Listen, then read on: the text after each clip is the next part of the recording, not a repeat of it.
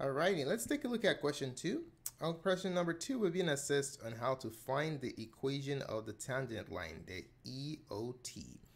Okay, alright, so to get us started, let's go ahead and write down the formula that's going to guide our problem solving process.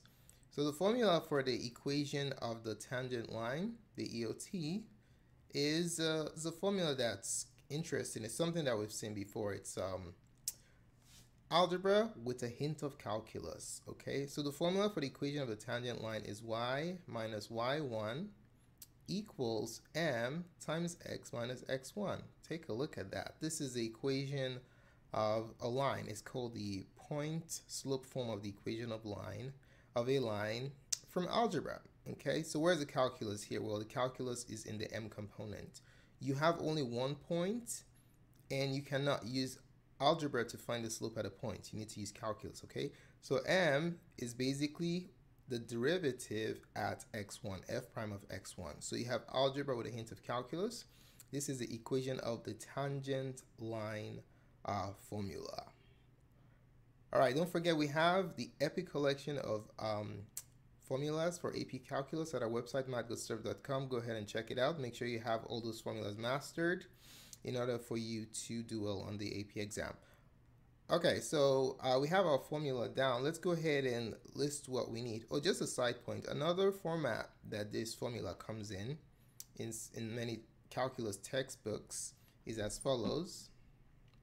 Yeah, this is the function notation. Okay, so it's y minus f of a is equal to f prime of a times x minus a. Okay, so this is another variation. These two mean exactly the same thing. This is preferable because it's something familiar, but this notation is sometimes difficult to remember. But if you just use the standard y minus y1 equals mx times x minus x1, you should be able to do it without any problems. All right, so this is just FYI. So let's go ahead and write down what we know and what we need to find in this particular problem. Alrighty, so we're asked to find the equation of the tangent line of y equals sine x at x equals pi. We know what x1 is. X1 is a given x value, which is pi. What is y1? We don't know what y1 is. Well, y1 is basically the function evaluated at the x1 value. Okay, just as this one illustrates, f of a, and a is pi in this particular instance. Okay, so y1 is going to be the function evaluated at pi. The function is sine x, so we're going to be looking for what sine of pi is. What is sine of pi? Let's go ahead and we can use your unit circle, or you can make use of your trig function to figure out what the answer is. So I'm going to show you both of them, okay? So we want to look for sine of pi. In order for that to happen, I'm going to have to draw half a circle here.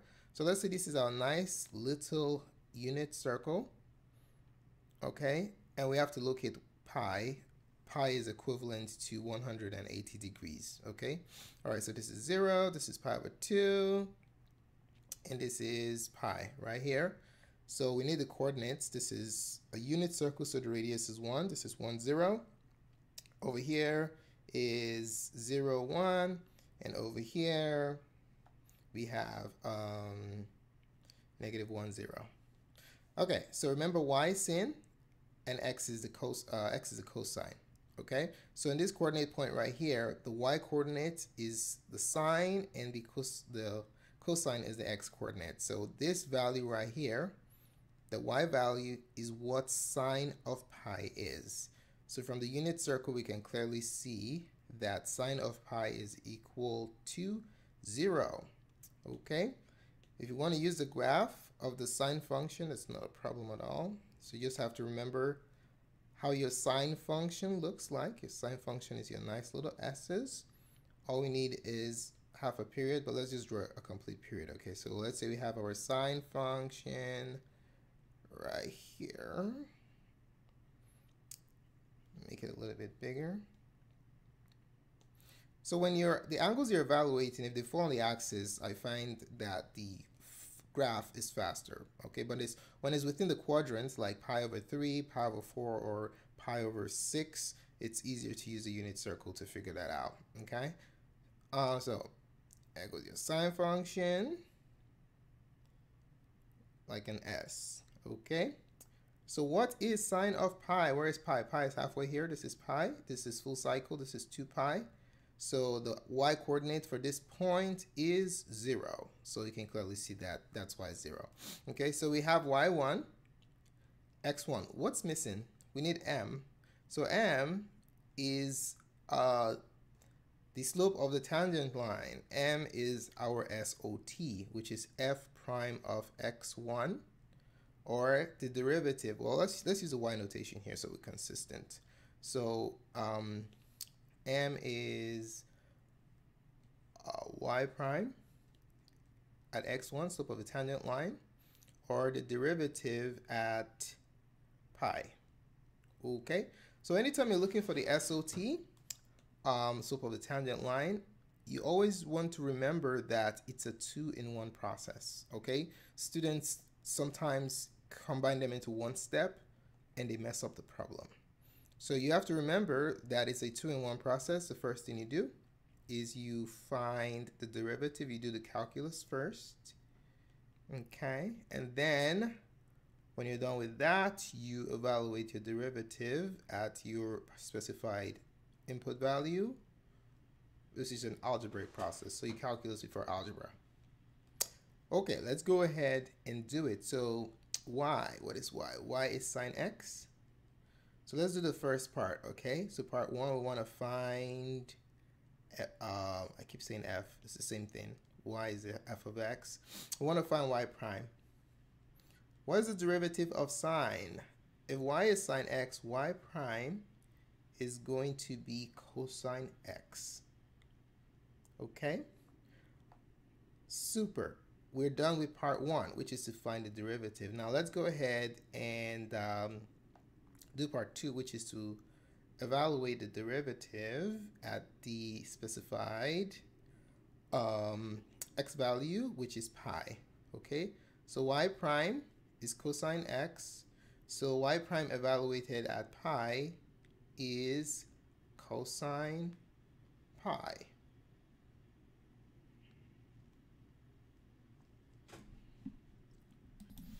All right, so what is cosine pi? Well, we already have our unit circle here. Remember, the y coordinate is the sine, y sin, and the x coordinate is cosine, okay? So for cosine pi, all we just need to look for is the x coordinate of this point here that corresponds to pi on the unit circle, and we see that it's a -1. Alrighty, or you can use the graph. So let's draw. So this is our sine, right? You want to draw a cosine. It's going to look something like this, something like that.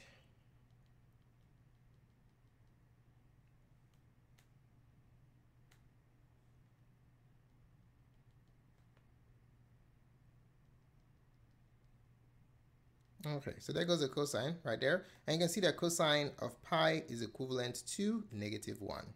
Okay, all right, so y of pi, whichever way you did it, either use it, y prime of pi, either use a unit circle or the graph, is going to give us -1. Okay, all right, so what did we just find? We just found what m is. So we have everything we need. Let's rewrite them all. x1 is pi, y1 is 0, and m is -1. Okay, so what we're going to do right now is we're going to put everything together in the formula that we have up here. Y minus y1 equals mx minus x1. And then we're going to proceed to put it in slope-intercept form. Okay, so let's do it. So we're going to have y minus y1. y1 is 0. Y minus y1 equals mx minus x1, which is pi. So let's put this in slope-intercept form. We have y equals, distribute the -1, negative x plus pi is your final answer. The answer to question number 2 is option letter A. Thanks so much for taking the time to watch this presentation. If you found the contents of this tutorial helpful in your preparation for your exams or calculus in general, do give us a like. Your positive feedback is very, very helpful to us. Do not forget to subscribe to our channel for updates to other presentations such as this. As indicated earlier, if you have any questions or comments, just post it in the comment section below. If you'd like to gain access to our epic formula sheet and other valuable resources to help you do well on the AP exam, do visit our website at mathgotserved.com. Thanks again for watching and have a wonderful day. Goodbye.